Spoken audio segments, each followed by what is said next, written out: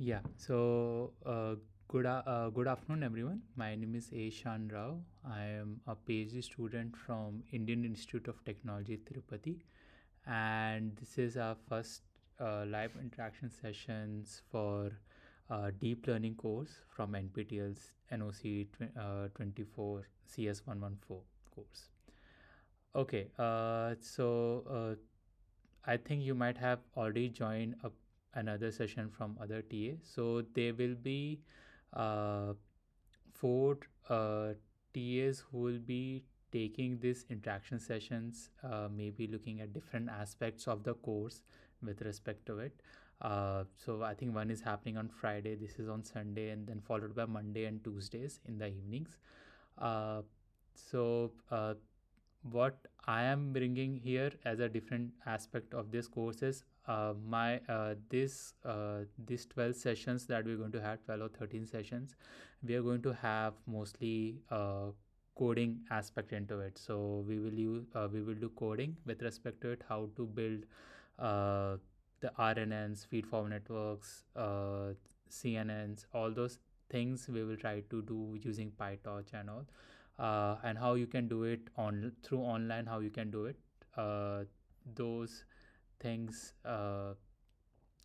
you can see that and through this course, and you can try it out. Okay, since this is the first session, it's just more like introductory overview course, and from the next sessions we'll go more deeply and use frameworks like PyTorch to build start coding coding those the concepts that you have been learning, right? I think in the first 2 weeks you will be learning about neurons, perceptrons, all those stuff. So we will see that how we can use it in a code, do we need it, or how PyTorches help us to reduce those aspects into it.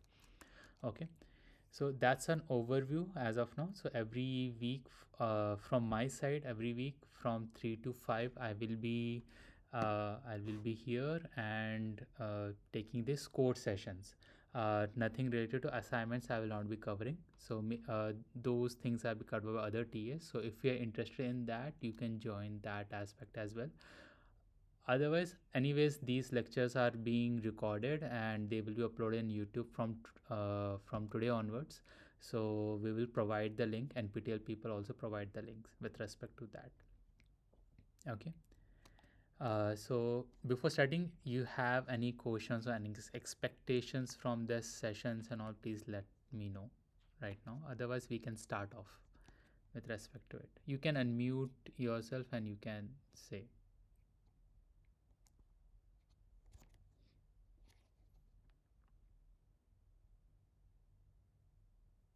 No, no. Most probably not. They will not ask you to write this code and all that. It is for you because this particular deep learning course has a lot of mathematical foundations, and it will tell you about more from the perspective that how CNN come to this CNN, right? So those theoretical part is more in this course rather than the practical aspect. So I'm just trying to bring that into picture. But in the assignment wise, they might not going to ask much, or not in the exams they are not going to have that thing.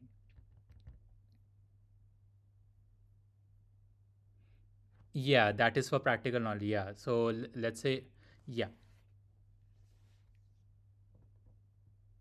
correct, correct, correct.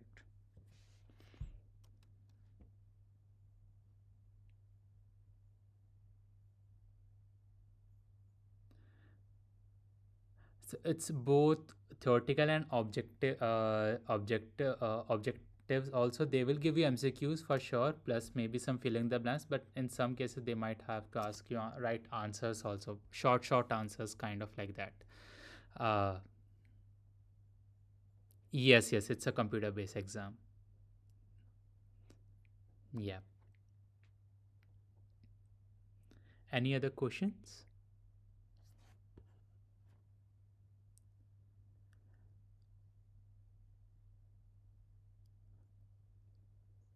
Uh, Currently for today you don't need it. Late to like from the next sessions when we go in deep, you might need it. I will What I will do is from next sessions whatever code we are going to do, maybe you're going to type out, or we're going whatever the code I'm going to explain, I will provide you for starting of the session. You can maybe put a split screen and look at the code, try to run it or type it out simultaneously. That those things will be there.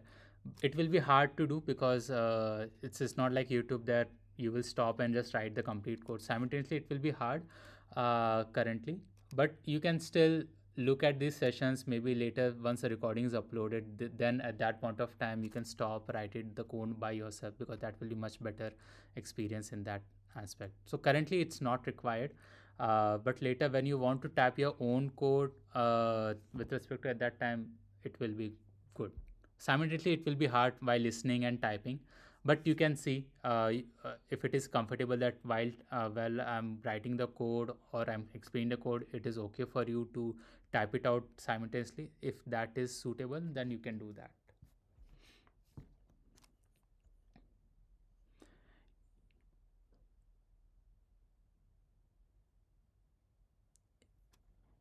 Yes, so not like I have to, not in this current live session, I can't provide you to this. But what I can, what NPTEL will do is, the way you see, right, week 1, week 2 courses and all that, they will provide the YouTube links there itself. They will add a section and they will provide that link. So from there you can click it out and you can do. Because after the recording session, I have to upload it. So at the same time, I can't give you, but it will provide in the in the slots where you can see week 1 and week 2 content. Below that only they will be a separate section for interaction sessions. At that point of time, there you can look for any of our TA's recording. Yes. Okay. So in with that thing on, let's start this thing. I will just give you overview, maybe how I will uh, start off with, since it's a 2 hour setting, and just a minute. Yeah, so since it's a 2 hour thing, we will take uh, most probably and 2 sessions, like hour and hour. So like 3 to 4 we will take, let's say, after the 5 minutes break, and another 1 hour thing. That's how we're going to follow this format. And since it's the first course, I will just give, maybe for the people who have zero knowledge or zero idea with respect to, I try to give a motivation on why all this ML machine learning stuff came into picture, why we need it. And then the next half of the session, I will go through with basic uh, libraries, Python libraries, and what is Google Colab. Those things I will introduce to you, and why you should be aware of while coding it out, uh, because those are the implicit things. Those libraries, or the way to use it, it will become implicit as you start coding more and more for the deep learning algorithms, right? So all this stuff I will try to cover today. Let's see how much we can cover, or if it is over earlier, then we can see that what else we can look into. Okay, so let me start by sharing the screen, and wherever, if you feel like that my audible is not correct, and because I don't have a second screen now, so I don't know whether my screen is visible also or not to you, right? So at that point of time, you can unmute yourself and you can tell me that the voice is not, audio is not coming correct, or so, such that I can or the screen is not coming, so that I can reshare. Okay. Okay, so with that, welcome to the deep learning interaction sessions. This is the first interaction session from me, and my name is Ishan Rao. So before jumping to the ML, and we will start with something, how we reach to that, and we reach to that aspect through uh, a thing called expert system. So this is the first way of codifying that. So to make a machine do something, to take certain decision, we build first something called as expert systems. Okay, so it's basically a rule based systems. And let's say one of the common tasks is binary classification, right? So if given an image, how will you try to classify as let's say cat and dog? So it's a task. So how you can do that? So for that or any other thing, so let's say you have given certain uh, parameters that okay, you want to buy a house, and you have given the square space area, you have given cost per square feet, and you had given the locality and all, and based on that they have to calculate what is the price of that house will be, right? So how this rule based system came into the picture, let's look into that. And then how, why it make a logical sense to move towards the machine learning aspect. Okay, so I am going towards more generic, that the first week of the course look at the neuron aspect, which it started directly dealing with the deep learning aspect, but I'm taken a one step back, and I'm just looking at the why even machine learning thing we need it into the part, and deep learning is a sub part of machine learning, right? So if I say machine learning, deep learning is by default it is inside come inside the machine learning aspect. Okay, so it boils down to one thing. So how a human makes a decision. Okay, so let's say a doctor is there and he has to see a patient and to see that whether the patient got a dengue or not. So how the doctor will take a decision, right? So from there we started off our journey with respect to it. So there are some common characteristics for a dengue, that like it might lead to some skin rash, fever, headache, cough, vomiting, and all that. So let's say we have these 5 parameters as of now.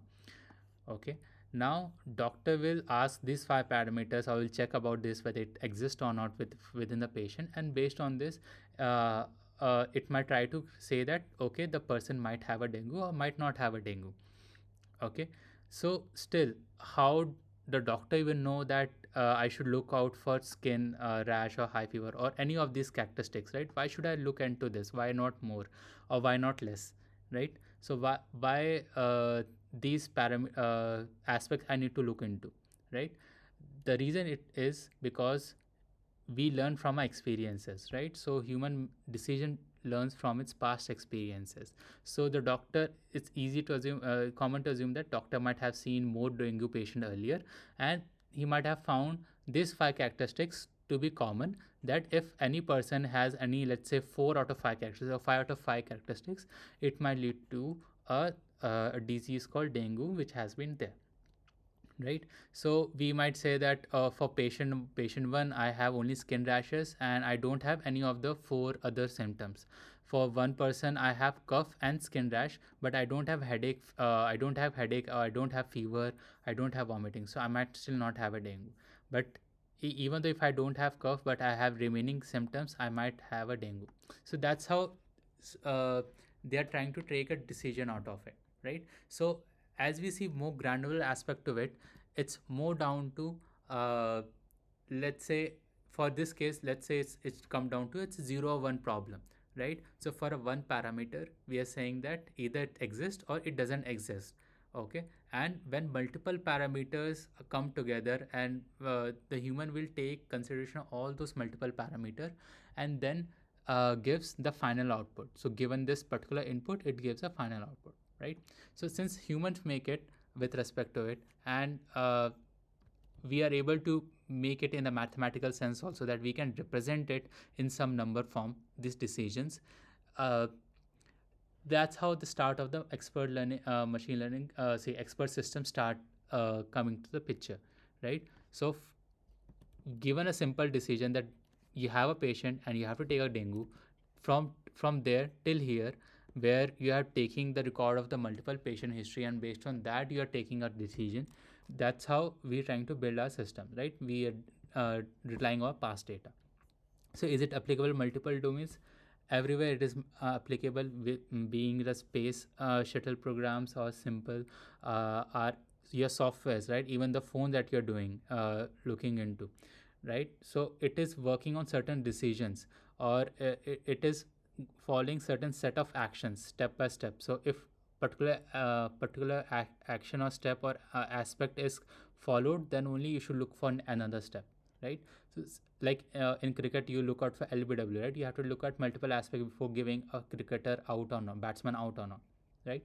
So based on that, we are taking this decision. So how can we define it more in a much more concrete way? So we define this decision making basically in terms of features and rules, and which are very much common in the terminologies for our machine learning and deep learning, right? So these are five things: skin rashes, high fever, cough, vomiting, and all these considered as a feature. These are called as features only. Now the question remains, okay, let's say we have the data for the features, how to make a rule out of it, how to use these features to make rules. So that's where the $1 billion question comes into the picture, and that's where we try to bring our machine aspect into this.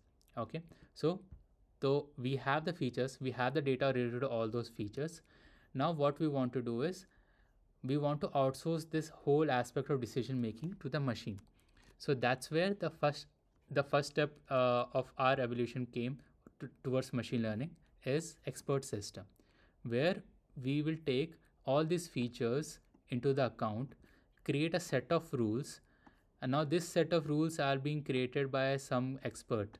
Okay, some expert is there who have seen this, like doctor is one of the expert, right? So since experts are available, they will look at it, and based on that uh, they will decide uh, that whether a particular decision has to be made in the context or not. So in this case, the expert systems are rule based systems where they look at these features, and experts who have the domain knowledge in that area, they're trying to build out of it. Okay, but obviously they have certain limitation, that's why we have to look beyond expert system. Okay, so let's take an example for it to understand that why it has a limitation, and these limitations are written here, but let's look at it one by one, right? So let's assume there's a HR is there and he has to hire someone from the job. So what a HR will do, it will take as much of as information about the candidate out of it. So it might take that for each candidate might look out for its what you say its academic achievements, how many projects it has done, awards, what kind of language, programming language in which profession into, or any other aspect, right? So for one candidate, it is extracting multiple datas. It is taking lots of data about that information and use that information as a criteria to decide whether to hire that person or not, right? So what HRs will do, they will look at all the previous datas on looking at how other people has hired it, or what kind of good productive people are found in the in the organization. They will collect all those information from them also, and then see that what are the kind of matching we can do to see that, okay, if these criteria fit, then I should hire a particular person, right? So the first limitation come to this expert systems is we have a lot of data to make sense from. Okay, so to let's say here we have looked at earlier only on the 5 characteristics to decide whether a person get a dengue or not, but here we might have 20, 30, or 100 features out of it, right? So how do we can't look at each and every feature and try to make sense out of it and try to make a rule out of it, right? So there are a lot of data to even to make sense of. Let's say this row has 100 columns, that means 100 different aspect of this. HR will take lot of time. It's a very long tasking lot of time to make sense of data, and as well as not only this, new data will come over the period of time as well, where you will consider new aspect of to consider for hiring a person, right? So it is a keep on ongoing process. So that's the first thing, that to build an expert system, we have a data, but to make sense, to make a sense of it out of it is the hard task. Then similarly, following this thing, the rules that we have to build out of that data is very complex, because we have to do lot of uh, permutation combinations to build that. Okay, if 12th marks is more than 80 and CGPA is less than 6.5, then I should not take a person, or more than 6.5 I should take a person, or the person should have done number of products should be greater than 10, like that. So the rules can become very complex over a period of time, because we want efficient number of rules. We don't want multiple rules. We want a small set of rules, but that rules should be complex enough to look at each and every aspect of that candidate, right? Sometimes rules can become inexpressible. For example, let's say in this context, HR will say that while interviewing that person, uh, they say that the based on the body language, the person is very confident looking. But that kind of things which are very qualitative in nature but not quantitative in nature. We are when we are looking at data, these are all quantitative in nature. They are all in numbers, they are all in certain particular aspect, right? So in that in that scenario, uh, how do you quantify such rules? So sometimes rules become very hard to express also, and sometimes rules can be unknown also. You can't, because you can't see each and every scenario, so it can become very cumbersome. So from this aspect, we understood that the expert systems that people are tried upon, it's very hard to maintain, it's very hard to build it at the from the scratch, and it's hard to upgrade over a period of time. Okay, so so what's the next? The next thing should be that we have the data, we have the features, now we have to learn to how to write these rules, right? So how to move from writing the rules to learning the rules, learn the rules from the data itself, is where this whole concept of machine learning, AI, if you want to call it, these things come into the picture. So we move from writing the rules to learning the rules, and the learning rules should be done implicitly by the machine learning system, or or the mathematical function. So machine learning usually defined in multiple forms, but the basic form is this: that you have a x which is a input, okay, and you have a output y. You have these two data with you mostly for training purposes. Okay, so like dengue, we have whether the person is dengue or not, that is y, and the skin rash or any other function, skin rash, cough and all, these are come as a x as an input. These are features. Now we have to define this f, this function f.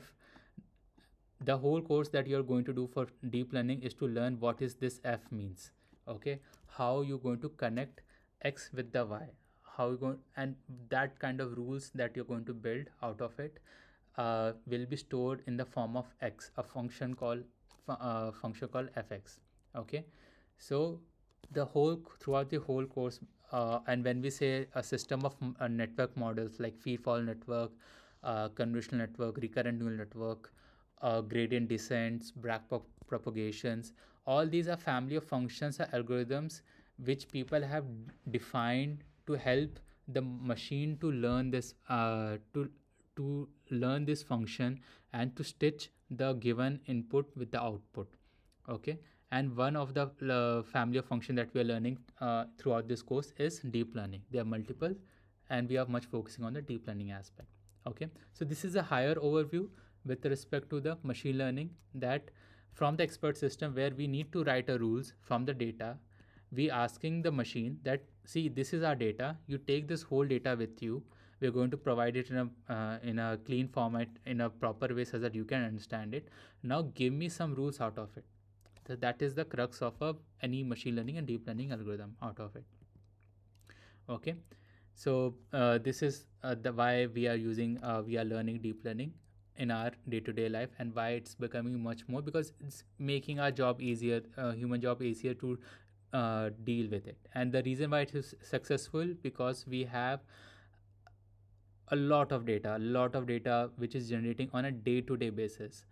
Okay, we have abundant data. Let's say you want to know what is how a product is doing, go to this Amazon, look at its comment, give it that comments, all the reviews and comments on that product, and you will get to know that how that product is working. Okay, that is one of the things. Okay, that's this data abundance is there. Then we have something called as learning algorithm and models. uh, So we have another thing called learning models, learning algorithms, and models. So what do we mean by it? It means all the models, like let's say transformers, through which the ChatGPT has been built as a base architecture.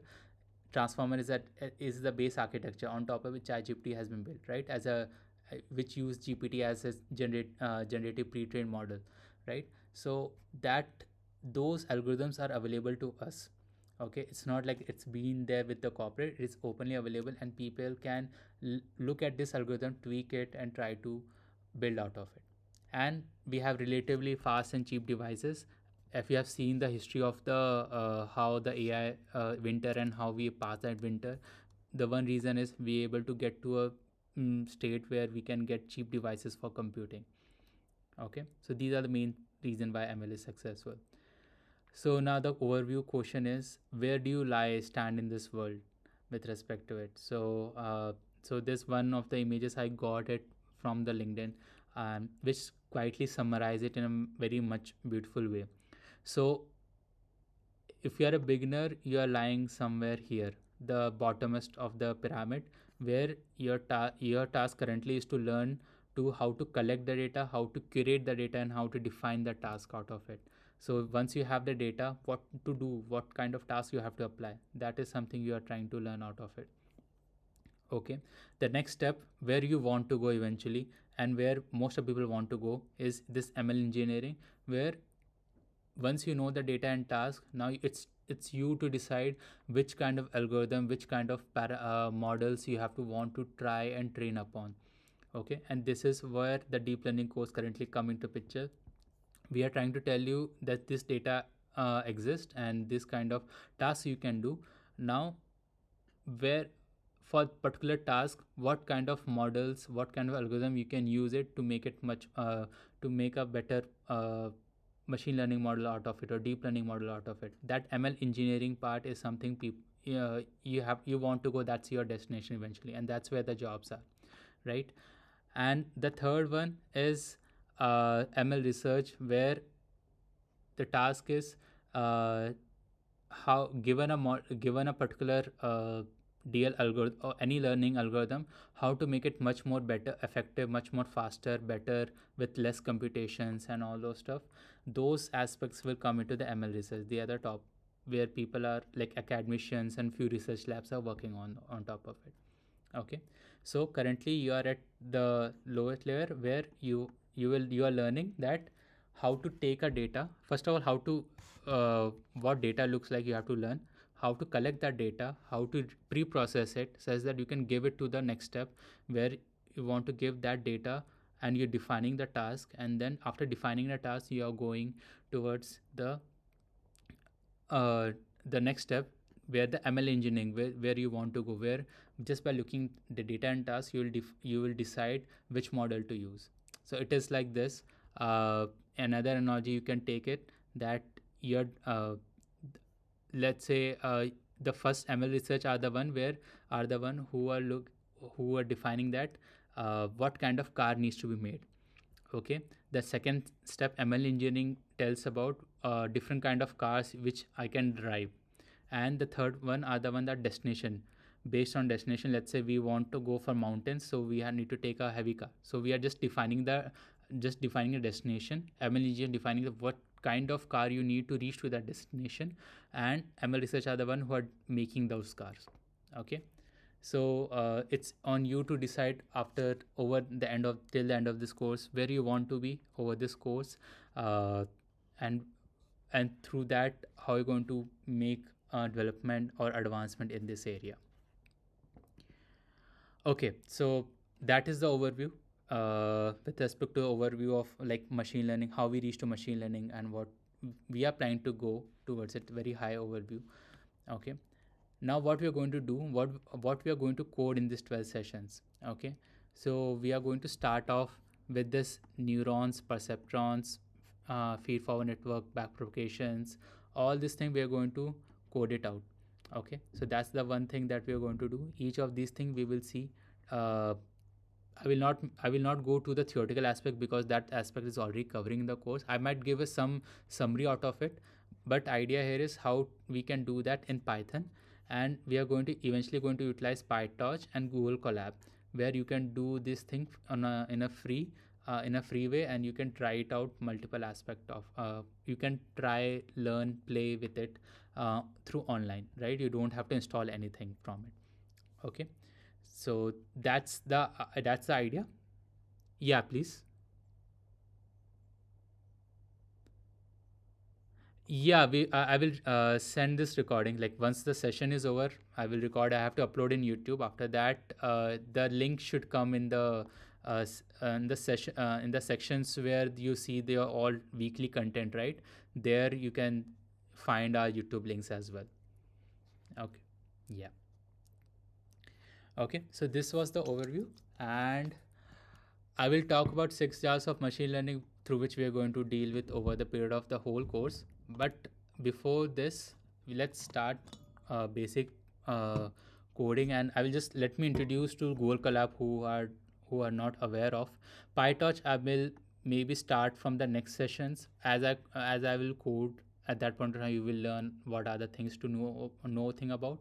But I will go at the stage of where say libraries called numpy and pandas and plotting.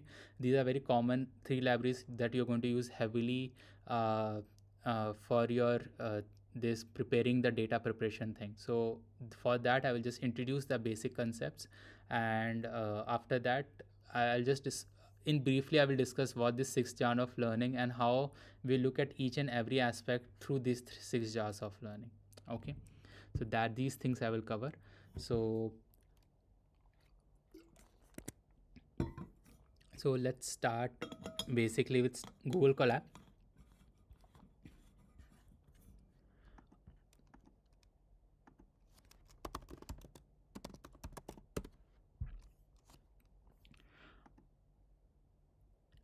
Okay, so Google Colab is a free service, so where you can use the Google systems.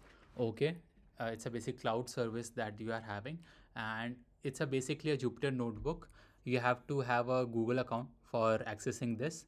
So once you access this, the screen will look something like this. Let me increase the, yeah, I think it will be much more clear now.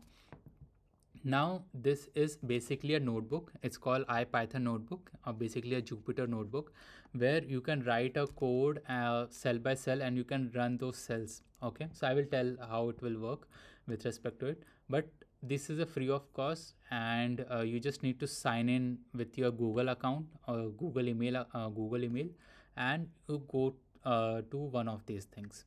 Okay, then let's look at some features.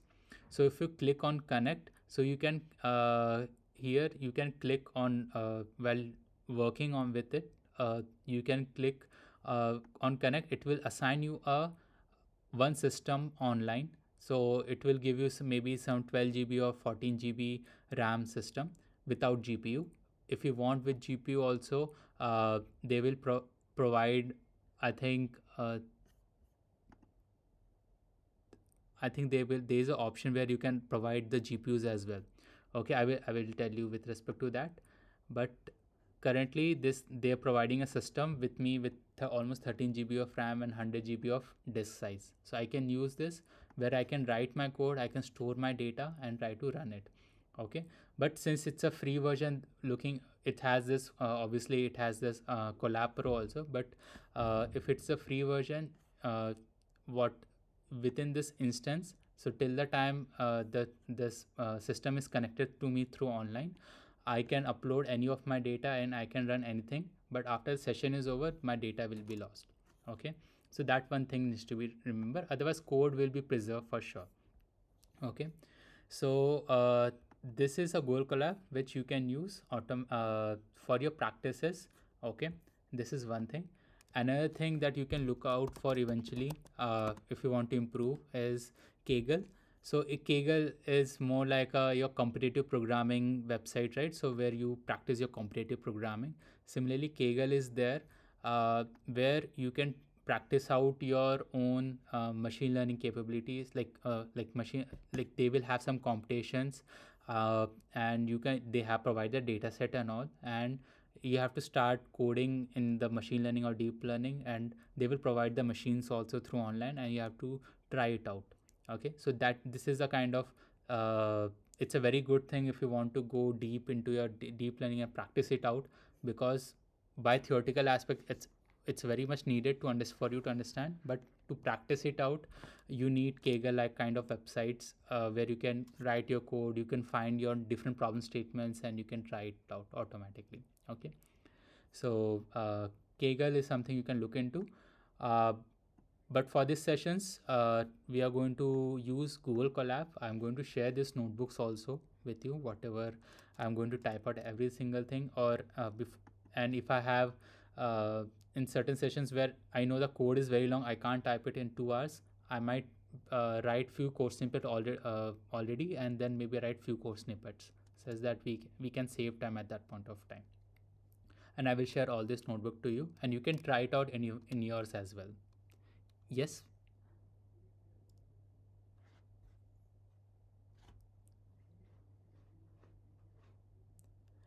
So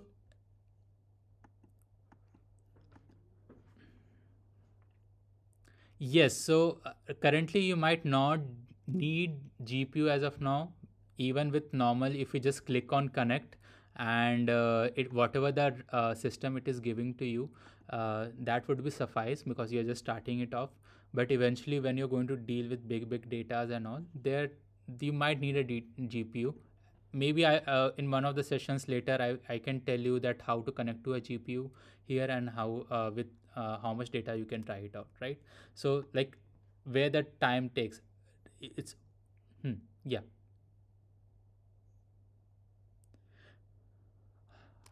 No, that part is also free for now. For like you can use only one GPU at a time, so that is free. They might not give very high GPU, maybe 3 GB or 4 GB GPU on an average, but that would be suffice for starting for people like us who are learning, right? So that will be sufficient. Later, if you want to go with higher GPUs and all, maybe you can look at some other sources. But right now for practices, this Google Colab is good enough. Okay. Okay, so before starting, let's start writing the code. So I will go slow in this, and I will show basic aspects. So there are two type of cells. One is text and one is code. Okay, so the text is like this, where you can type out the things that you want to do, which tells about that what the code is going to do. So let's say I will write Python basics, and I'm going to write one more thing. So I will look at some libraries. So today I'm going to focus on a few libraries called numpy,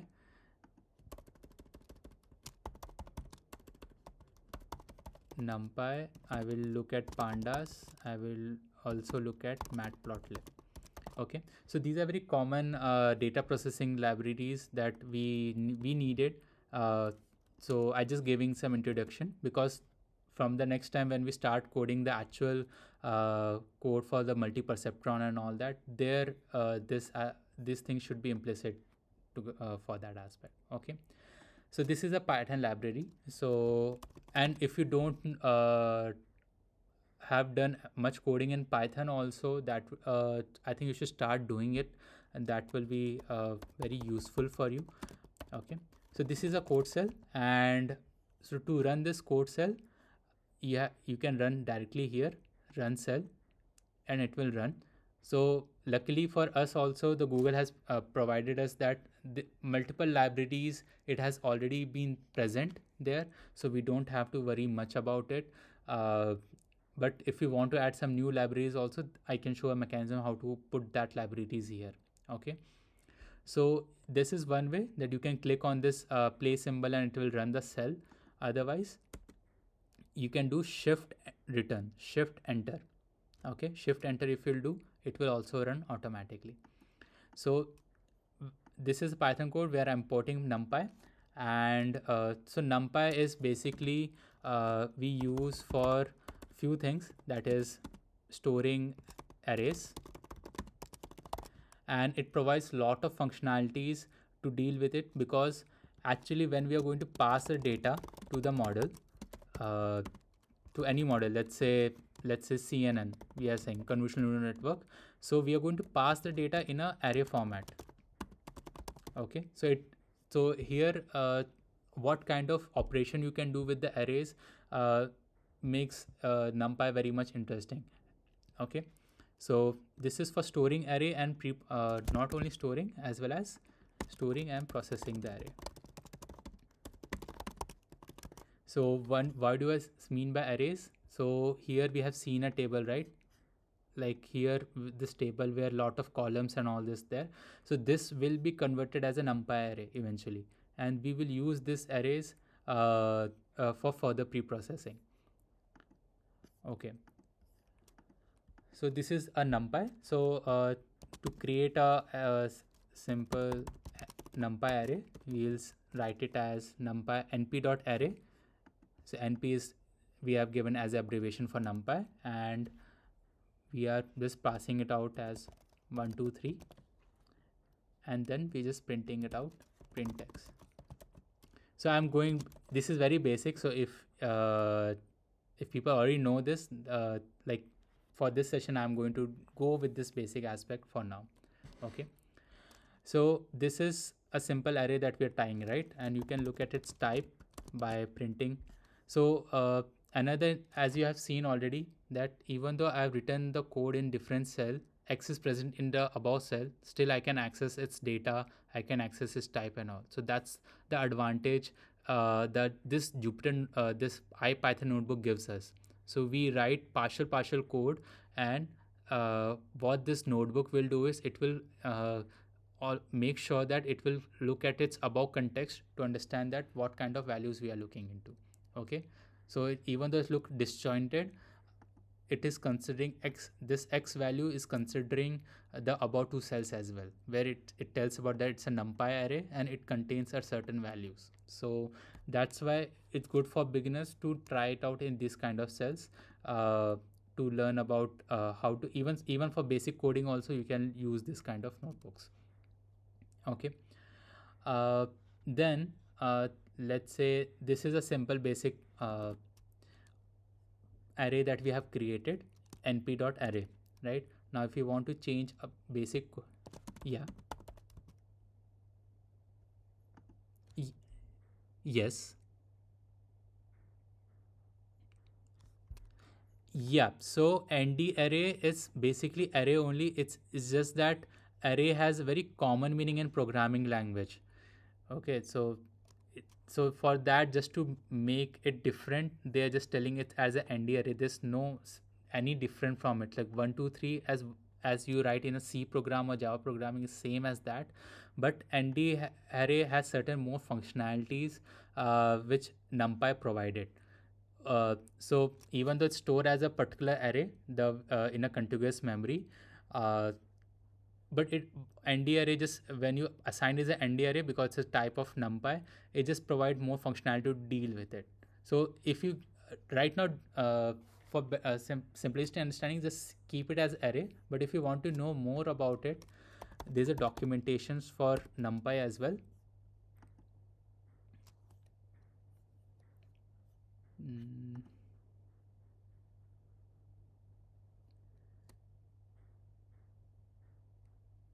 Just a minute.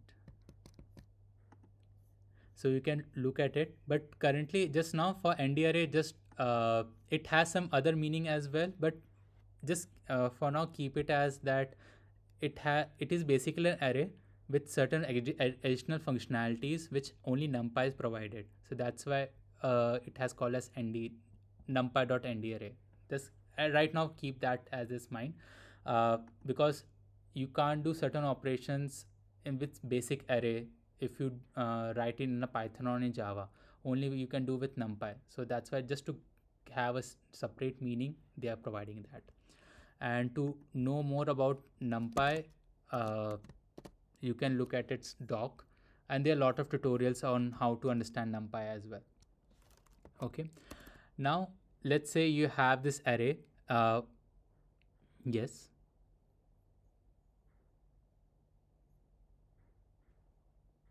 Correct.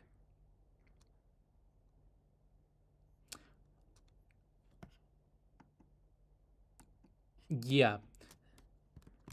So x, when you're just printing x, it is you're just providing that whatever, it's a variable. Eventually at the end, x is a variable. Okay. Now x is a variable and x contains some data. This data is 1 2 3. Okay. Now what type of X do? Type is a function. It's a type is basically an inbuilt method for a particular Python, where it tells about what kind of data type it is.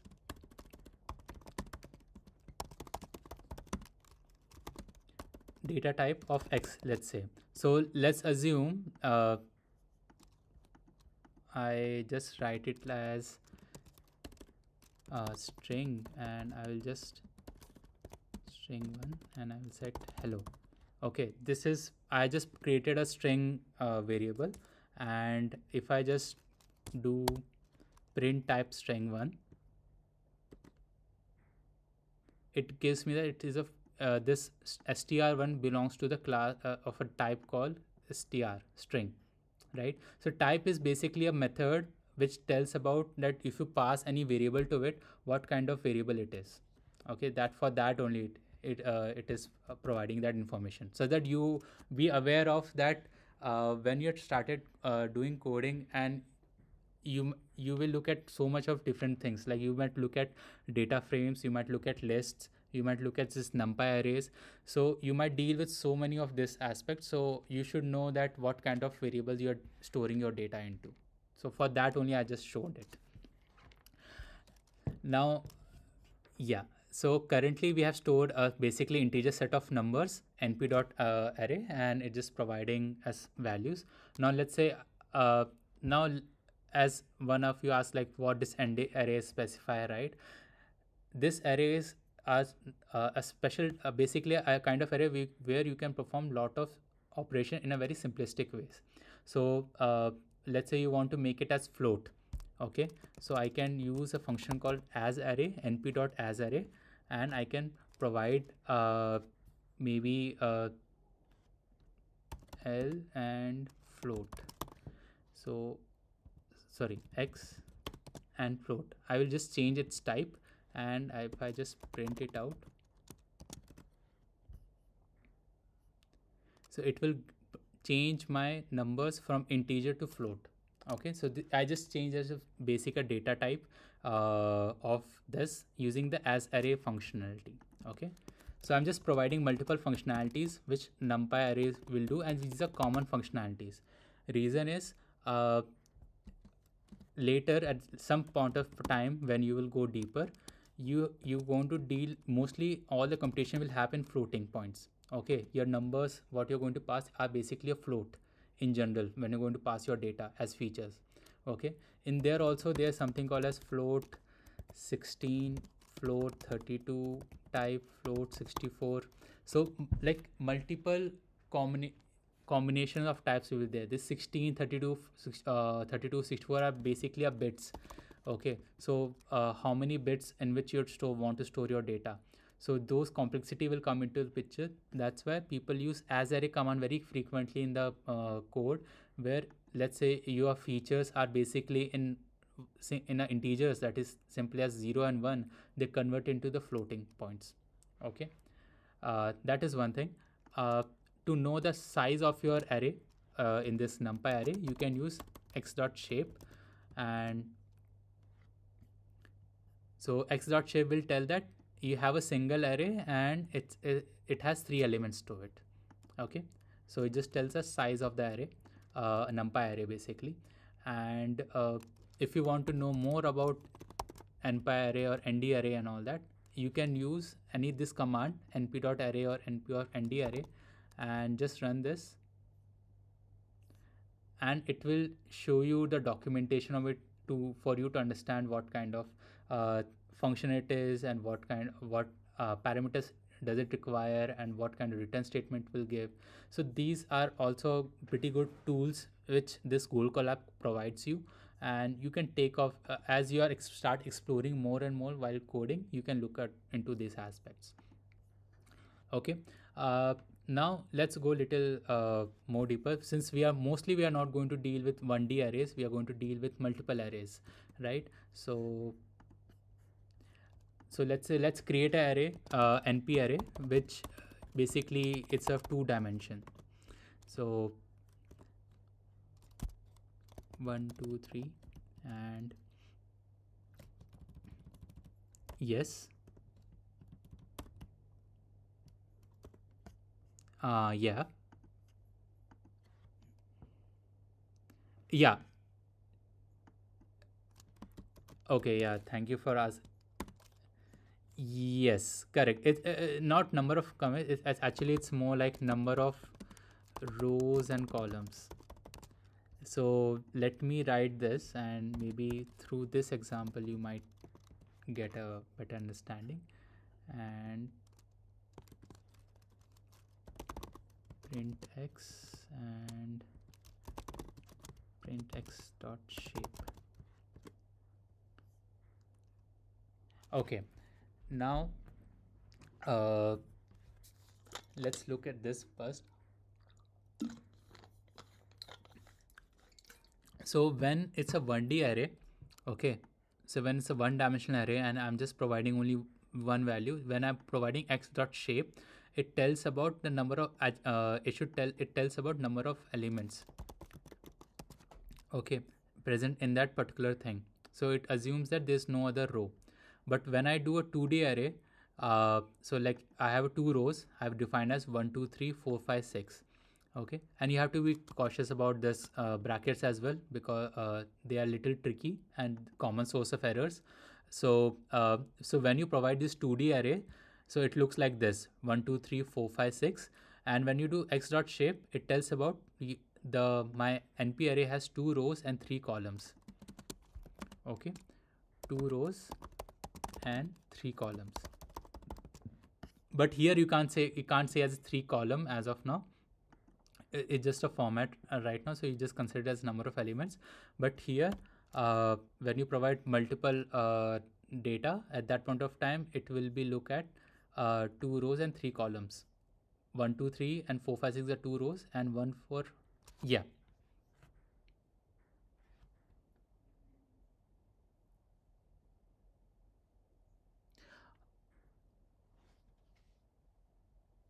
No, the reason is even with print dot shape, it will come. I have two statements here. If you observe between these two shells, okay. So if I remove this aspect also, and if I run this, it will still come. So there's not much difference per se, but it just I have a habit to if I'm writing prints, I'm printing it out. So there's no per se difference. Okay. Okay, so let's say we have a yeah. So let's say we have an array, and we have an array of two types of 2 cross 3. So it's basically called as 2 cross 3. And one more thing that you have to keep in mind while learning this deep learning through coding aspect also, or even in the course, that you should have some knowledge upon uh, vector algebra. Sorry, not vector, linear algebra. Okay, that means you should know about what is matrices, what are vectors, and operations associated with it. Okay, so the reason I'm saying matrices and vectors, because this 1 2 3 can consider as a vector. Okay, because it's a single one dimensional array. This 1 2 3 4 5 6 will be considered as a matrices. Okay, and your whole when the data will go in, you're going to have deal with datas. So the data will be looking like this: a table where multiple columns and multiple values will be there. It's, if you look at it, it's basically a matrices, right? It's a basic matrices. So this matrices you have to store in some variable, let's say x in this case. So you should know what and the data pre-processing and even the data manipulation which happens over a period of time, they look at the concepts of matrices, vectors. There's something dot product of matrices or dot product of vectors. Those things will also come into picture. So uh, you should have some idea about this also as you go along to the in the course. I'm not aware, I don't think so in the whether the course will talk about this in detail, but I think they will also tell you or give you a glimpse about that uh, the data that you're going to store is eventually a matrices. So how are we going to use that matrice, a set of numbers, for you to give it to the machine to learn from it, right? So eventually you're going to give this set of numbers to the machine. So it has certain format, it has certain set of operations associated with it, so you should know those things as well.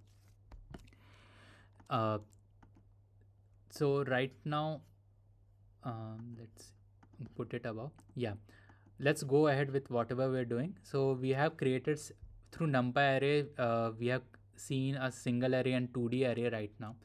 Now to access certain elements out of it, we can simply do this square bracket x, the variable square bracket, and we have to specify the row number as well as the column number. And if you just do this, it is giving us 6.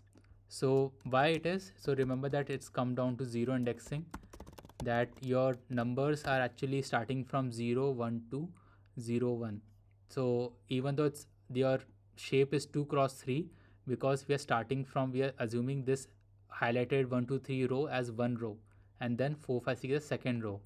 But in machine it looks at start from 0, so it looks at this is a 0th row and this is 4 5 6 as a first row.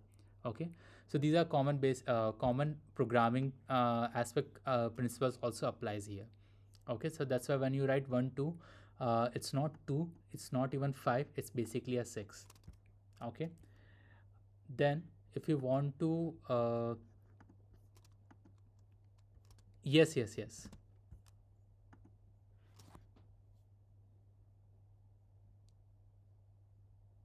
0, yes, yes, correct. So if I have to show you, it will be like 0 0. So how, if I have to tell that where my location of 1 stores at, right? So it will store at 0th column and 0th row. So it will be 1. And if I, so let's say, oh awesome, they already done it. So if I have 0 0, it's 1. If it's 0 1, that means 0th row first column it is 2, 0th row second column it is 3, like that.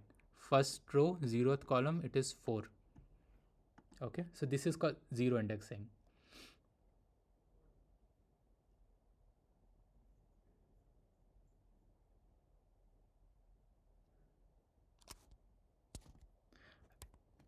Press tab tab.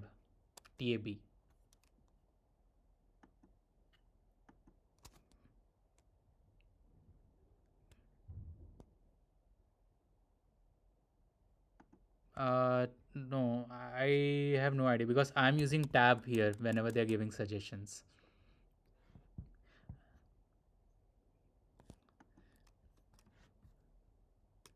Okay. Uh, okay. So let's show you few more things from the this numpy array that you can do. Okay. So this is one way of accessing any element. Another way is so you can write it down in this format: x square bracket 0 and just say 0 colon 2. Okay. So if you just print it out, it give you array 1 and 2. Okay, so that means from the 0th row, okay, 0th row, extract first two elements. Okay, it will not consider second as a last element. So this is semantics that you have to keep in mind. It will not consider 3. So if I just add 3 here, then it will take 1 2 3. Okay, it will not consider the last position as it as an ending position. So this is one way of accessing it. Then another way of writing the same thing is x square bracket 0 and colon, sorry, comma colon. So it once you when if you do this, it will also give this. So I just comment this out. So it will also give you the whole row. That means you are not specifying explicitly uh, till which position of element of values you want. So it will consider the whole row. Okay, so you have to practice few of this stuff, uh, another thing that let's say if you want to create a new numpy array with only 0 values, and you have to specify uh, the what is the size of your matrices will be, that is 4 cross 5, right? So it's a, if it is a 4 cross 5 matrices, it will create one. So I haven't printed it out, so let's print it out. Okay, so it will create by default it will take a float as by input, and it will create all these things 4 cross 5 matrices out of it. Okay, let's say you want to create a matrices with only diagonal elements. Lot of matrices operation deals with the diagonal matrices, so, or basically identity matrices. So let's see how we can do that. np.I, and let's say 4 cross 4. So, and this is identity matrix. Yeah. Yes.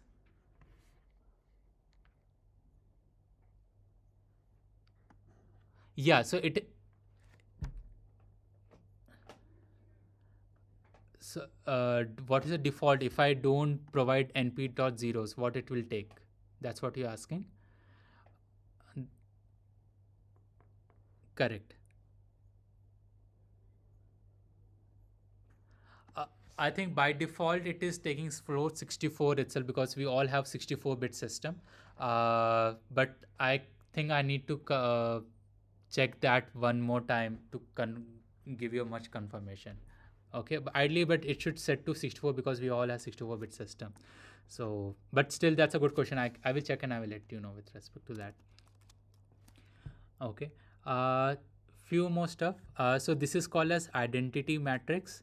That means all the diagonal elements will have 1 and all the remaining will be 0. Okay. So there are a lot of operations that we deal with it comes down to identity matrix.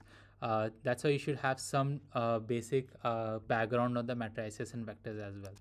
Okay. So we are just here, what we are trying to do here is accessing all those values for us.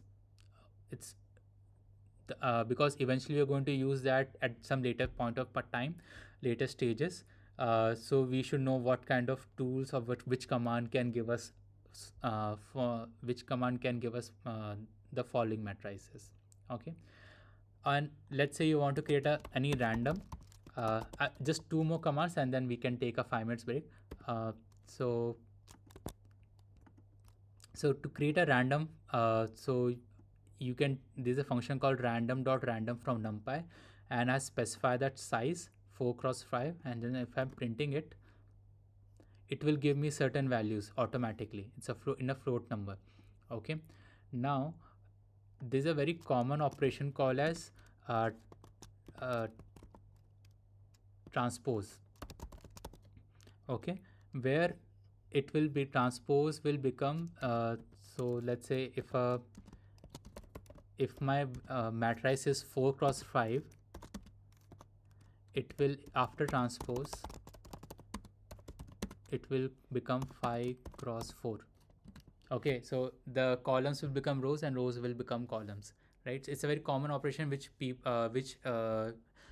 use during the backpropagations and the convolutional network time where we're dealing with images. So it's a very common operation, and the beauty of numpy is that we can just write it as in a very simple one-liner code. So if I just do x dot t, and if I do print z, it will transform my code. So you can see that earlier we have 4 rows, now we have 5 rows, but 4 columns out of it. So these certain operations that we do on the matrices are being mathematically for which we have, if we have to write the code, we have to write good set of code. Here the numpy arrays will help us to streamline this in a much more simpler format. Okay, this is there, and I think okay, few, yeah.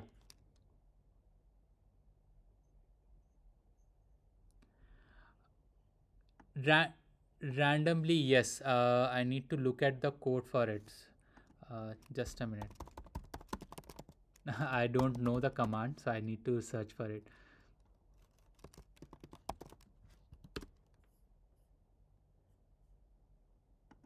Random or rand int. Okay, so I need to use rand int function.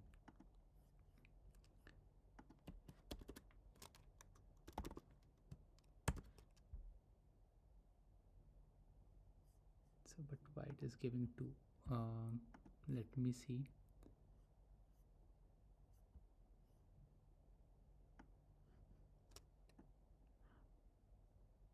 Okay, so I have need to define like this. Okay.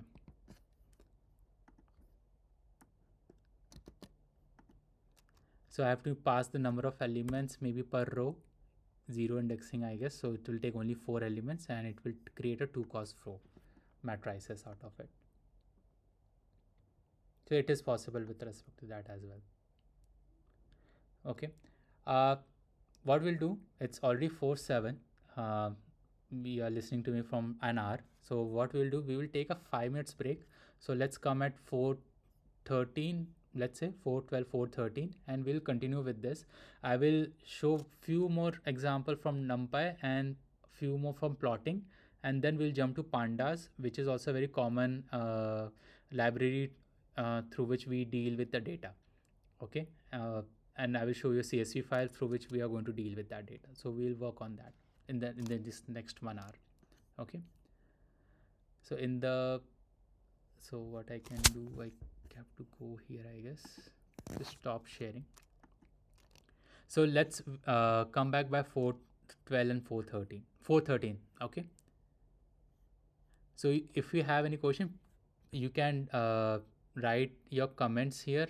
I will come back in 1 or 2 minutes and I will see that. Okay.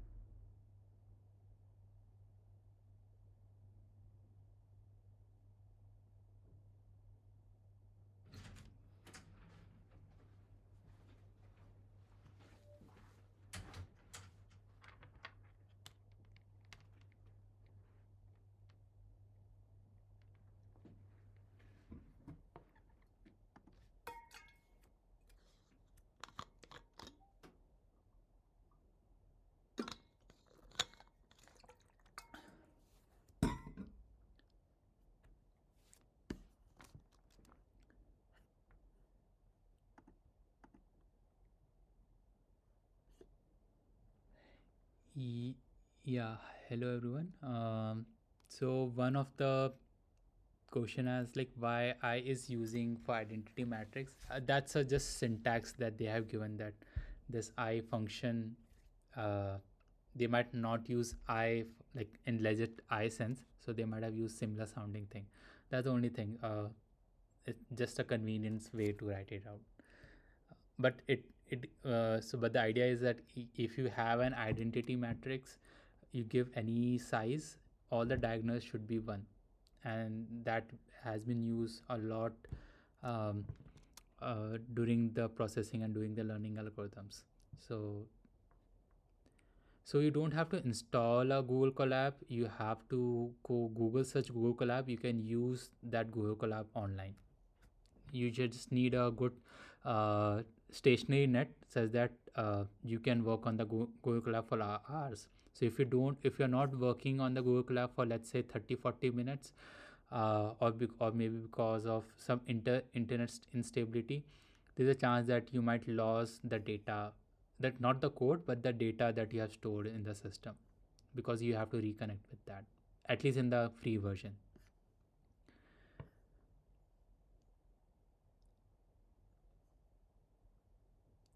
Yes. Yeah. So identity matrix is a special type of matrix where it's a square. It has to be square matrix. So identity matrix is by default a square matrix. That means the number of rows and columns has to be same, and uh, only this thing will be only diagonals will be one. Rest of them will be zero. So it used in multiple operation like inversing a matrices, or uh, to let's say only focusing on a diagonal element. So let's say you have an image and you want to so when you're doing convolutional operations, as you go ahead, maybe at some later point of time, so there's something called as filters in convolutional layers. Okay, so each neuron or each image will go through those filters one by one, and it will convert that image to in different format. So the idea of any deep learning machine learning model is to look at data from multiple angles, from multiple perspectives. So identity matrix is one kind of way people have used heavily to look at the images from multiple perspectives. I'm just giving one use case, and that's a very deep use case. Unless you start going deep into that, maybe the example I'm giving might resonate with you, but you can take it as of now for granted this thing that these are very powerful set of matrices which people use commonly in their operations. Okay. Okay, so let's yes. It's okay if you currently not have much about idea of matrices and matrices, but as you go ahead, I will still suggest everyone to have brush up your knowledge on matrices, vectors, kind of common operations like transpose that we have seen right now, right? The rows will become columns, column will become rows. It's very common operations which people will use eventually in their code uh, when they are providing the data to the model. Okay. uh, this is one thing, and let's see any other interesting thing we can have. So you can, okay, there's another common method called reshape. So uh, so what reshape means is, let's say we have a y right now. So oh, okay, thank you for reminding me. I thought my screen is visible. Just a minute.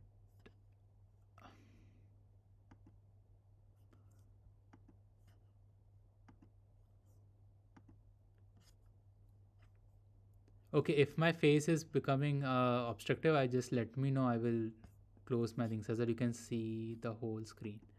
Okay. Okay. So earlier we have seen transpose, where for we are just one of the common operation of matrices where we are changing rows to columns and columns to rows, right?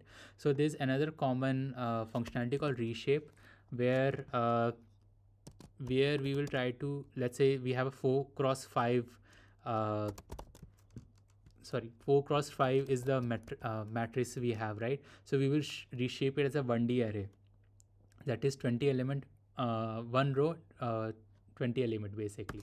So at that, in that, if we just print it out, so in this I have done 20 rows. I think size of x, oh, I should do z in that case.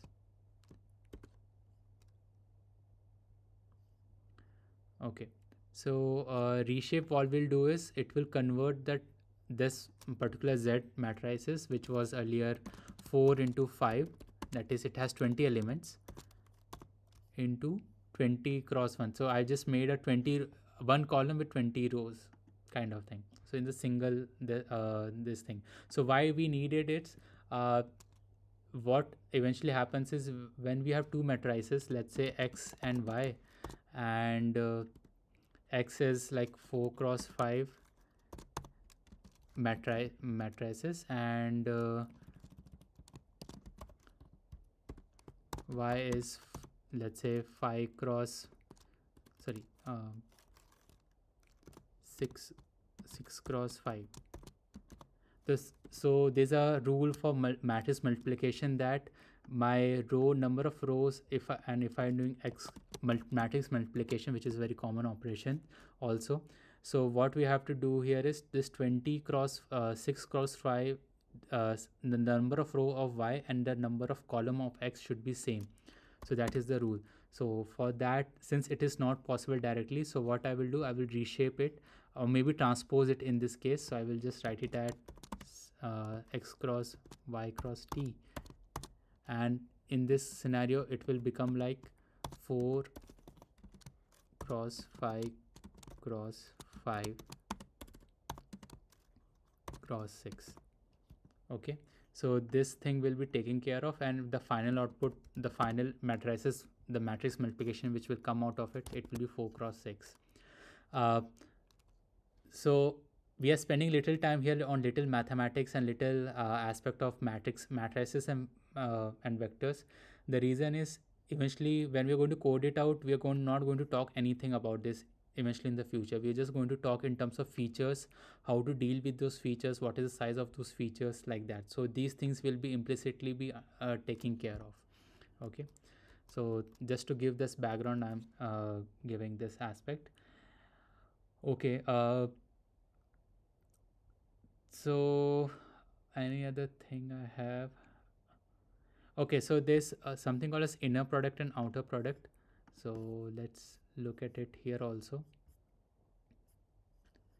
Can search it here or not?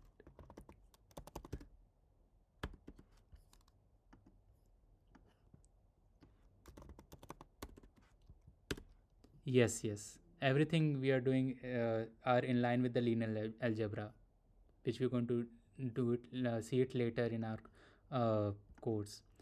So there's something called as NP, inner product and outer product. That is one thing that we can look into. So let me define some simple lists. So let's say I have 1, 2, 3, and v is equal to -1, 0, 1, and I have defined this, and let's say I have to take an inner product out of it. So np dot inner, and I will just pass u and v, and I will just print p1. So this inner product, which will it will multiply in a such a way that it will give you only one output out of it. So you should have some idea about what is inner product and outer product with respect to that. If you don't know it, that's fine. I'm just showing multiple things that you can do with this numpy array functionality. Okay, so another thing is p2 np outer, and it will give you so it's like 2 cross 3, 1 cross 3, 1 cross 3. It is giving 3 cross 3 outer product. Okay, so few things you can do. Okay, so let's stop here for the numpy thing. So maybe you can get what basic understanding from all this thing that we are doing, basic operations, to understand that we're going to rely on matrices heavily, and numpy is one of the libraries which will help you to play some operation on top of it. Okay, so that's the idea of uh, looking at all this code. Now let's look at some another libraries which is called pandas. So, and numpy array, you can say we deal with it more when we have lot of numeric data. So when you have textual data also, for that also pandas is considered very useful in our aspect as well. So to write it out, like import pandas as pd. So I'm importing the pandas, and let me take one sample CSV file. So the thing is, since I'm using a free version right now, I will provide the CSV file as well. This CSV file will be deleted automatically when I'm disconnected with this current system online.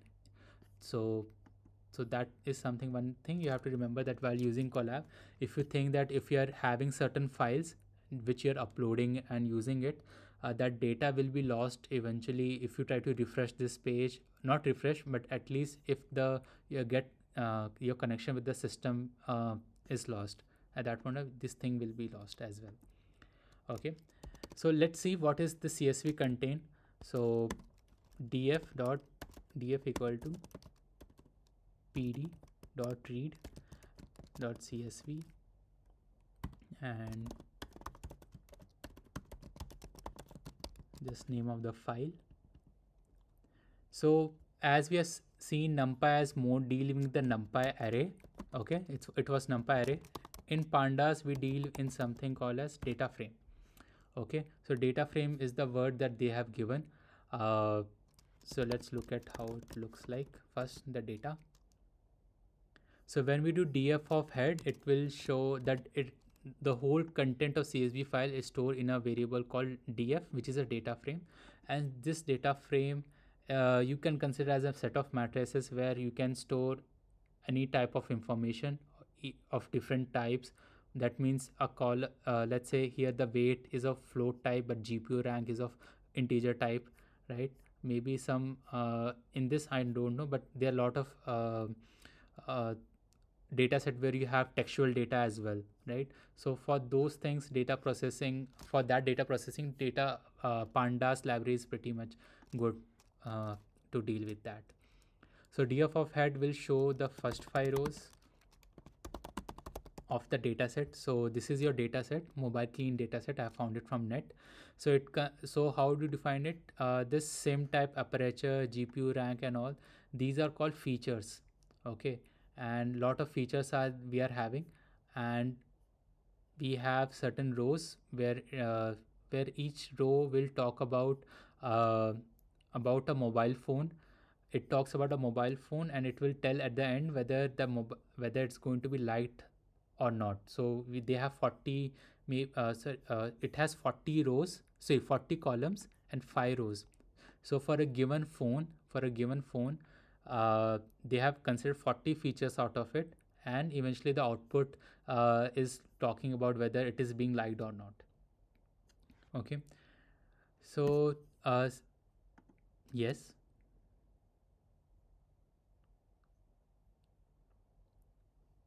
No. So if you want to know the shape of the data set, let me just a minute. So if we just write df.shape,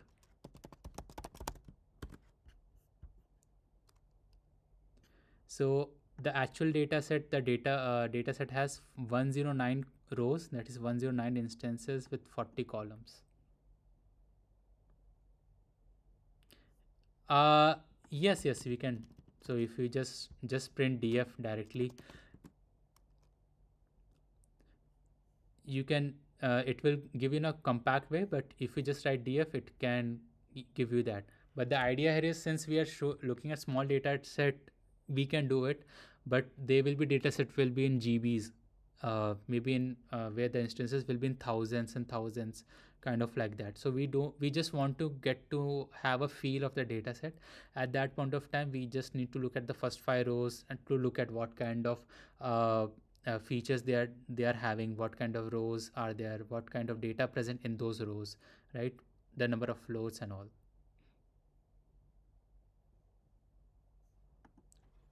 Yes, by default it will give first 5 rows, and df.tail will give you last 5 rows. Yeah. Okay, so df.shape will tell you the size of the data frame, same as np.shape that we have looked into. Um, so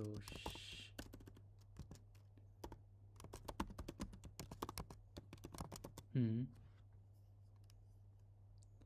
Exactly. Yes, yes, yes. So for that, I think the function is read Excel or something like that. XLX, Excel. Yeah, read Excel is there. Read XML, read Excel is also there. So you can use that as well if you have an Excel data set. Okay.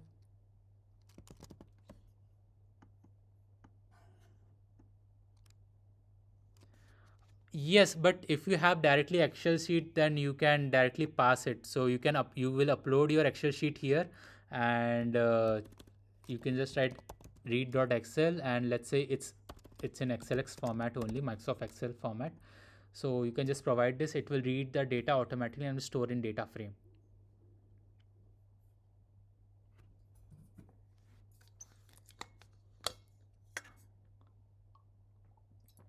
Correct. Yeah. So okay, so now we have a data set. Now this is the kind of data set, type of data set we will eventually look in throughout our whole sessions as well, where mostly I will keep a CSV file, it's a common format, but XLS is there, that is also fine. So this is a data set and you will store in a data frame, and you can analyze the data set using df.head command, tail command, shape, all those stuff.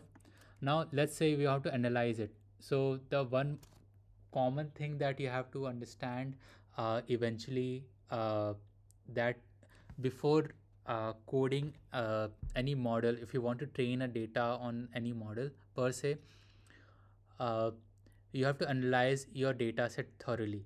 Okay, so for that I'm going to show you some tools to understand that what are those, how you can analyze your data set.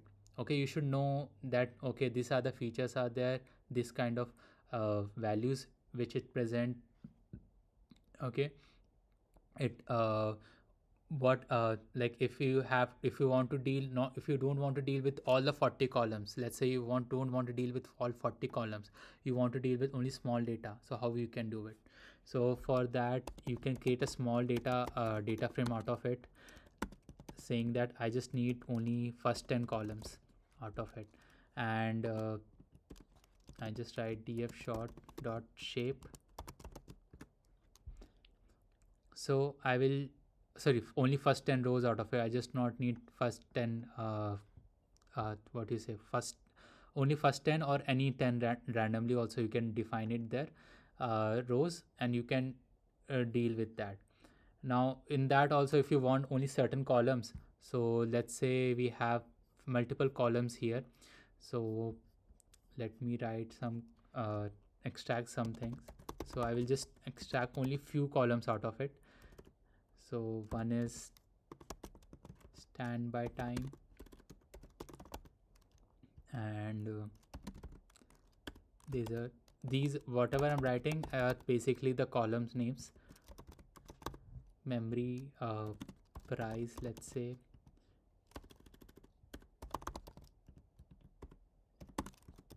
battery capacity,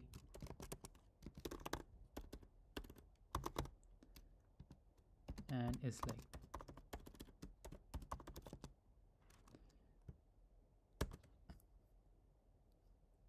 Okay, and then if I just do simple df thin dot shape,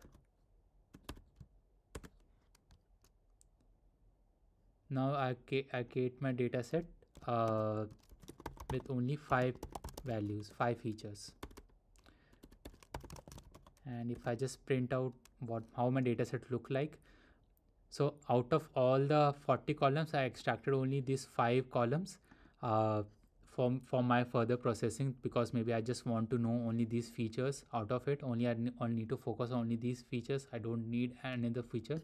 So I just created another data frame called df.thin, where I'm explicitly specifying that I need all the data of these following columns. Okay, so I provided that in this, and then it got me to this df10 data. Okay, now if you want to do some more processing out of it, that means if you want to know out of all the 109 rows or 109 columns, mobiles, how many of them are liked, right? So it's like a SQL query that you used to do. So we are doing more like a programming in this aspect. So df10, and so we are looking at out of in the df10, we want to know df10 is liked equal to 1. So we want to know all instances of mobile which are liked. Okay, and if I just run this and df dot shape, so I got 92 instances where I have a column called 1. Okay, so this is so like it's same kind of query kind of system that you can do within the dataset to see that to analyze the dataset in a much more thorough way. Okay, so this is one thing. Another thing I want you to highlight here, maybe, okay, here only I can say. So if you have let's look at this particular data set. Okay, it has multiple different type of values, okay, at different ranges as well. So one standby time is in the range of maybe 200 to 300, 200 to 400. Expandable memory is there maybe from 16 GB to 64, so 16 to 64, and it's in type float. Price maybe in some thousands, maybe 3 to 7,000. Battery capacity maybe 2,000 to 4,000. Okay, but is a unique case. Now all these values that you're looking at, they are of different type, different ranges. Okay, but they are still in a very contiguous way. Okay, that means this continuous, there's no discrete value, but is an exception. It is called has only two values, either 1 and 0. So your data set also can be defined down to two values, where your data set will have two types of data in numeric aspect, I'm telling. So one data will be discrete, or you can say categorical data, where you have only specified like 1, 0, -1, 2, where you're defining certain classes out of it, whether it belong to class 1, class 0, class 2. In this case we have only two classes, whether the mobile is liked or not, right? So it is called categorical. Now another kind of data that you have is continuous, where your values are present in some range, right? And the range of these columns are different. So the model that you're going to train eventually, the DL model, it has to understand eventually that for this particular standby time feature, my range will be certain, will be in different range. Expandable memory will be in different range. Price will be in different range, maybe different type. Okay, earlier some of them are in integers, some of them are in float. So all this thing has to be taken care by the model as well, and for that tools are there which can help you to deal with that. Okay, so lot of things to explore with respect to it. Few more things that we can do with this thing. So we with a shortened data set is like we can extract basic operations like mean. So I will just show you for mean, maybe min, max. So these operations also we can identify. Now these are very important for analyzing our data set, right? So when I do df10 dot, let's say, price and I will do mean. So I just want to know the mean price. So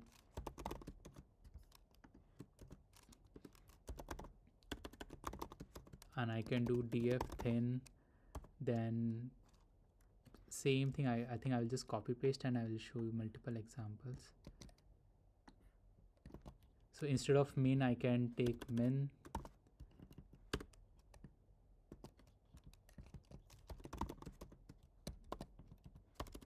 max,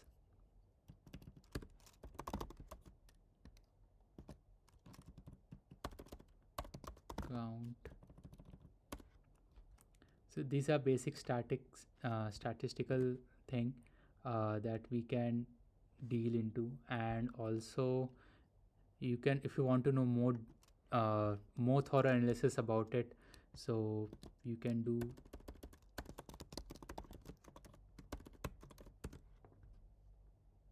describe. So it will give you the whole this thing that we have written here, right? So in usual count, how many instances are there, mean, standard deviation, quartiles with respect to it, all this aspect will come into the picture. And if you want to know for the whole data that we are having, so you can just do df thin.describe, and it tells about this analysis, gives you the whole statistical overview of the kind of value that you are having with respect to it. And this is good, and this is required for the data analysis. When you're going to pass any data set, before the training, you should know, you should try it out these things to know how your data set look like. Okay. These are quartiles. So 25% quartiles, 64 quartiles. So like, let's say if I take 21% of the data out of it, so what are the common values? If I values out of it, so those things will come into the picture. Basic statistic stuffs that are there. So to go know more with respect to that, we need to uh, uh, should have some knowledge on statistics as well with respect to if we want to analyze the data into it. Okay, mean, standard deviations and all, just to get a basic overview of it. But if you want to go more deep, there are much more complex operations are there which you can use it. So currently we are doing basic stuff of data science. We are doing this all to understand our data through pandas or numpy. Okay, now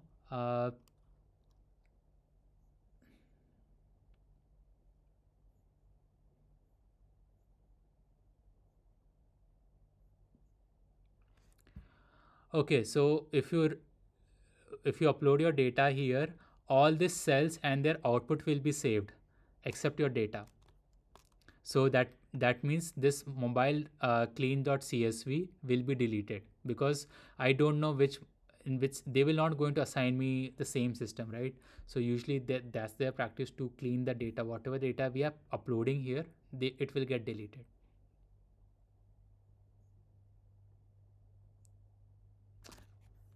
No, even though your Google account, for there they are storing your this code and their outputs. It will store that, but not this data, because we don't, they are not going to they randomly assign us any available system. Okay, so they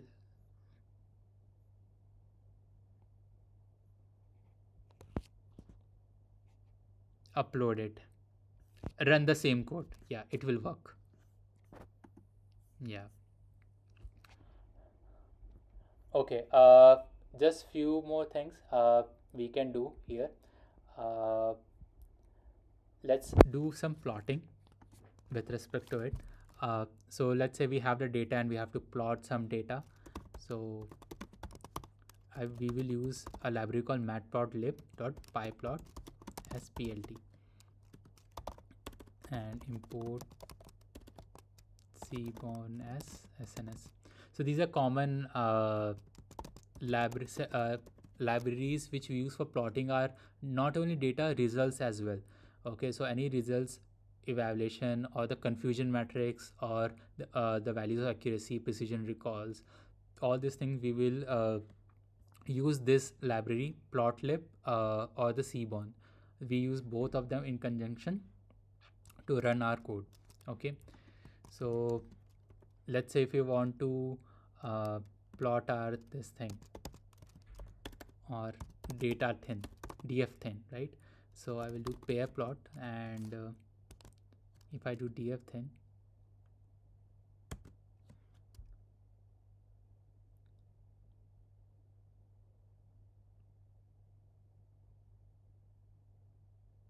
it will take some time.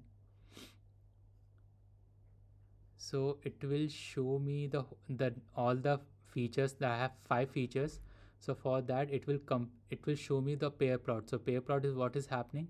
It will create a plot with all with with every pair of the feature. That means is paired with the standby time, is deemed by expandable memory, has been plotted with respect to prices, battery capacity is liked or not. Same for battery capacity is being plotted against standby time, expandable memory, like that. So this is one way to plot it. Now there's another thing to how to analyze the data to compare that which feature is more lead in linear with the another feature, or how we can look at that they are pole apart, right? The standby time and all is totally pole apart with respect it's in more like a categorical thing, right? Here it's more battery capacity is more like a linear and comes down to few values. So those to understand those relations, we have to see these plots to look at it and analyze is there any relationship extra that you can extract out of it or not. Okay, so if see the idea here is that eventually through all this mechanism that what we are doing, if I have a data set of 40 features, okay, this is the original data set of 40 features. Now looking at all the 40 features for me might be cumbersome, might be computationally expensive and all those stuff. So we want we if we want to know only about few aspect of it, that I just want that I will take only 5 features which are of interest of me, let's say standby time, memory, price and battery, and from that features I want to know whether the what is the popularity of the particular mobile, right? So I will to make the model train on it, I should know that I should need only these 4 features. And to know this that these features are only needed or required, we can use pandas and its or numpy. Basically pandas will give us in much more detail that how to look at data set, and after plotting we can look the relationship of each features with respect to it. So there's a concept of independent features and dependent features, where one features depend on other, right? So that will affect lot of things while training a model. So for all these things, these are some tools that we have looked today with respect to it. Okay, and then you can obviously do lot of what do you say uh, play with this data set of plots, whether you can add multiple options provided with respect to it, uh, to how to colorize your plots and how to look at it, right? So it will provide this kind of plots as well eventually. So lot of things to play with. The idea is to give you an overview and such that maybe if you are interested later, because from the next time we are not going to talk much about the matrices, uh, the numpy array, the pandas and all. We were going to use it by default in our things, right? Because that is not our area of focus. Area of focus will be the learning algorithm, the gradient descents, the multi how yes we are telling if we are telling about a neuron, right? A basic neuron or perceptron, right? So how we are defining their y is equal to wx plus c, right? How we are storing that data. So we will be focusing on that much more, and pandas numpys will help us with respect to it to a little bit extent, to a good extent to support that in our coding journey. Now I think it's already almost 50 minutes left, so I will just stop here on the coding part. I will just what you give is provide this code link. I'll put down in chat. Okay, I will put down in my comment section, in the description section also, once this recording is done. Okay, so only the last thing I want to talk about is called jars, and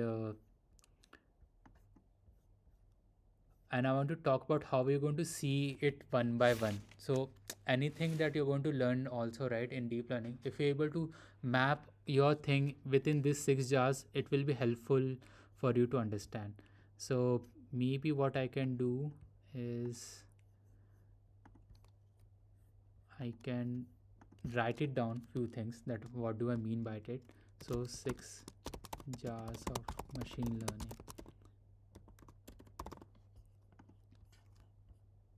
Okay, so our jars are defined as this.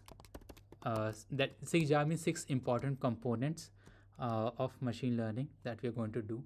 So so we have data, we have something called as task, we have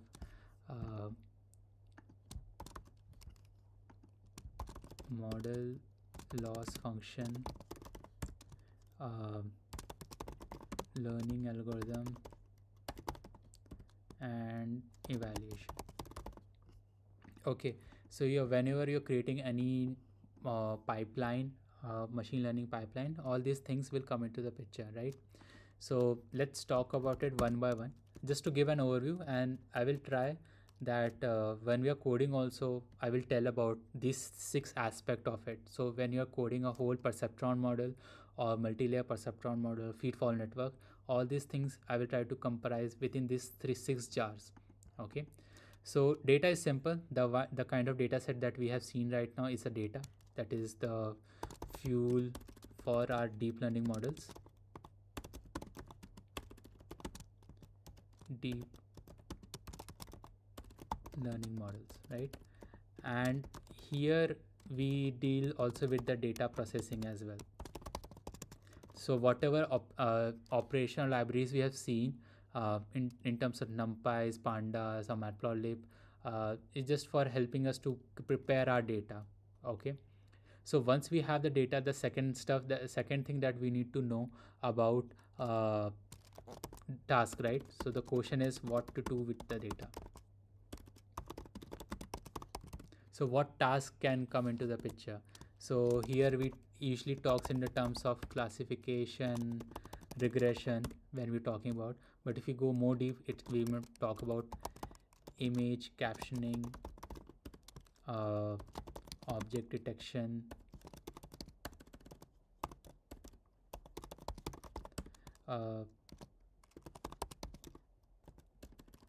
OCR, right? That is character recognition. So these are the kind of tasks that we usually look at it. So once you have the data, second thing you should ask, what kind of task you're going to do with that data. Okay, now third is basically the models. So how we can define it as what is the mathematical formulation of a task. Okay, so will the task in which we are going to talk about, is it it's a linear function, or polynomial functions, or maybe non-linear. So we will talk about it more later, but this model are, when we're talking about model, this kind of things, this model when talking about, it's only about the mathematical formation, like how can you give, now you know the task is there, right? Now how can you define it as a mathematical formula, because eventually we have said that whole machine learning will come down to this function, y equal to fx, right? Where x you have, y you have, okay, for training, but you have to identify what is the f, what is that function. So that function, when we are talking about that, we are talking about is basically a model. Okay, lot of terms are interchangeable, but in this context, when you're talking about, we talk about in that fashion itself. So let's say now next is loss function, right? So loss function will be, how do I know which model is better, a performing better like that. So for that we have some loss functions with respect to it. How do we know that a model is learning properly or not, it's going in the right direction or not, right? So for that we have lot of loss functions uh, mean square error, uh, cross entropy, KL divergence, all this thing you will learn also. But loss functions are there just to understand us, to make us understand that which mod, how should I know that model is learning better. Okay, last two is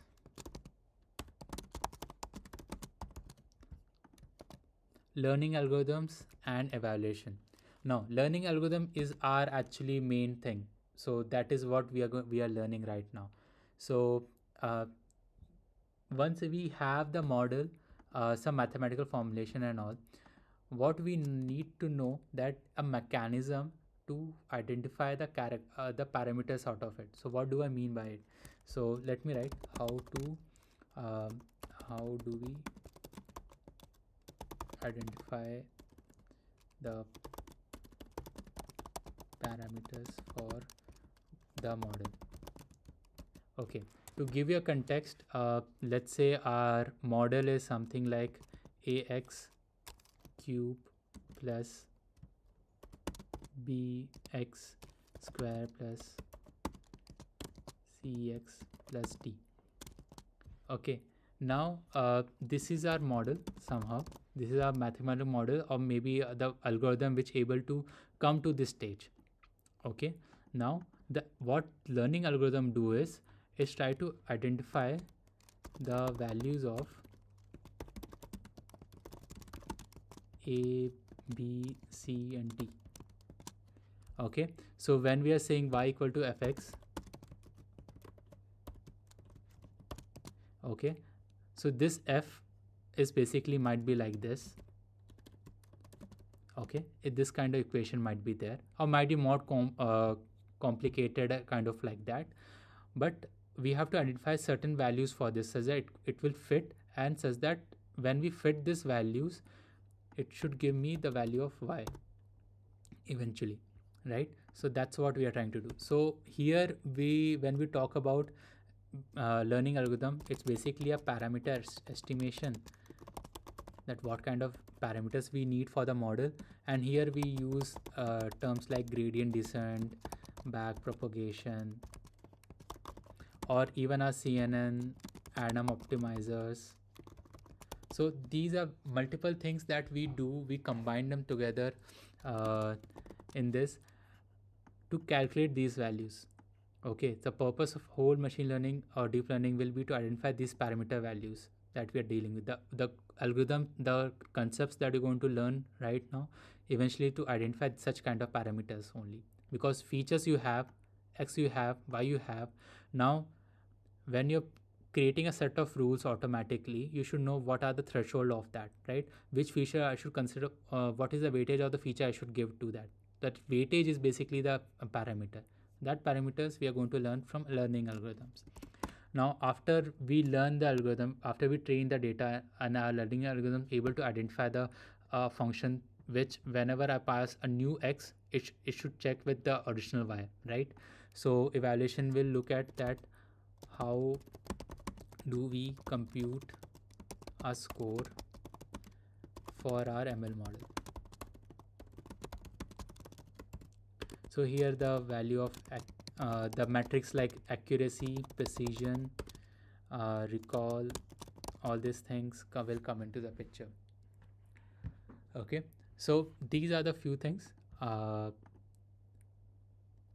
6 jars of machine learning that we are going to deal with. So the whole code that we're going to write will be defined under these 6 jars. What kind of data we are going to look, what kind of task we are going to look, model, what kind of model eventually is going to be extracted, right?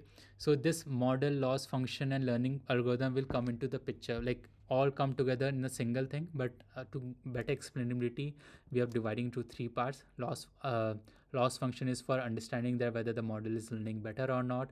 So what is learning? So it is learning the parameters, right? So how far it is from the actual parameters with respect to it. So all this thing will come into the in a single combined module. And once the model is trained, how do we evaluate it, right? So we have multiple metrics for it. Accuracy, precision, recalls are the most popularly used one. Okay, so today what we have seen, or I just gave an overview with respect to it. So we started with of basically how we reach to ML systems through the expert systems. That is how we are trying to automate the decision making with respect to our past experiences.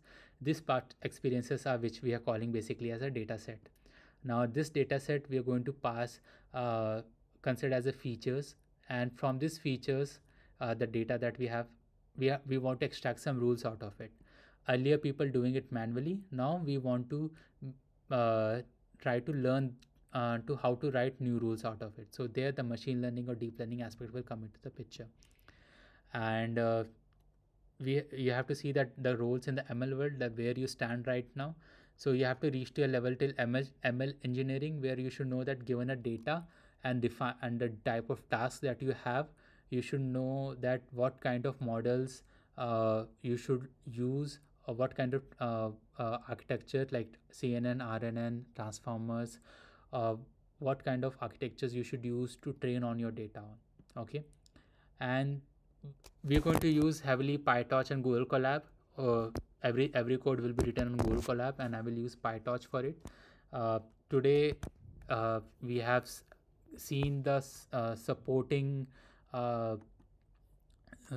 libraries which we are going to use heavily over the course. That is numpy, pandas. So we have used numpy, we have used pandas, okay, and matplotlib as well. So these three libraries also we're going to use apart from the PyTorch. Okay, uh, apart from that we have at the ending note, if you're going to see your machine learning task or any deep learning task, try to put them on into this 6 jars. That what is your data, what kind of task you're going to want to do on that data, what is your model that is which you're going to learn that task, right? What is your loss function, what is your learning algorithm which you're going to use while training the model, and what is your evaluation, how you're going to evaluate your model, right? So if you ask these few questions like what to do with the data, what is a mathematical formulation, uh, how do I know which model is better, and how do I identify the parameters of model, and how do I compute a score of a model, if you can put all your learnings within these 6 jars, that will be helpful for you eventually when you start writing your code as well. Okay, so that's the overview, uh, and that's the content. I think it's already 5, so we will stop here. So if you have any questions, please let me know. Otherwise the session is ending from my side, but this is what we are going to do for next another 12 months, 12 weeks, right? We are going to code it out, or I'm going to explain the codes written for each of these MP neuron, perceptrons, feed for network, and all those stuff. Okay, yeah. So thank you for taking out time, especially on Sunday afternoon. I know it's tough for you people also with respect to this, but you have to start learning with respect. You have to spend good amount of time, because deep learning is an advanced course where lot of background knowledge of linear algebra, statistics will be required, right? So, and maybe a little bit of calculus.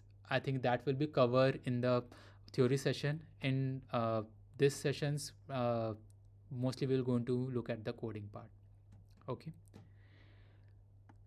yeah. Any questions? I will share the recording like once this session is over. I will upload on YouTube, and then after that every week you can look into it. So maybe from next week, once I started recording, I will give you the YouTube link as well, the playlist link, and I will keep on adding there once the session is over, and you can look at it later from there as well. Thank you, everyone. uh, Thank you. One question is whether we will use Python or any other local language, logical language, Prolog. No, we are not going to use Prolog. Everything will be in Python, because Python is the most popular language where everyone is coding their deep learning models and machine learning models. So we will use that. Uh, Thank you, and maybe from next time I will try to see if, because we have to write a lot of code, so I might not type each and every code. I will write few set of codes and few set of code. I will keep it as it is. So I will tell you all this logistics at that point of time.